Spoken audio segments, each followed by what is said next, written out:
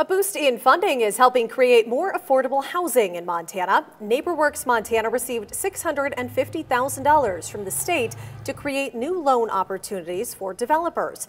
This will help developers create more affordable rental homes in Montana. According to NeighborWorks, this is the first time state funding has been dedicated specifically to affordable housing. The housing stock across the state of Montana is really tricky for folks that are at certain income brackets. And why this is really important is because, first of all, the state's recognizing housing that is affordable to Montanans as a need, and there's just not enough availability right now. If you're a developer and wanting to apply, you can fill out an application for NeighborWorks Montana and check out our website for more details. And